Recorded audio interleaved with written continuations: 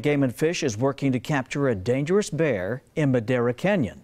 Several trails in the area are now shut down after the bear charged at hikers over the weekend.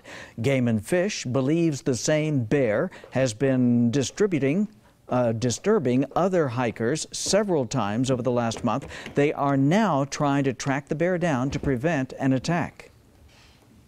There's a lot of bears up there, so we have to be sure we got the right bear. We do have good photos. We know its color and approximate weight. We know the area it's been frequenting, but there are other bears up there. So it's going to be a little tricky if we're going to pursue the lethal removal option. The trails are expected to remain closed until November 16th.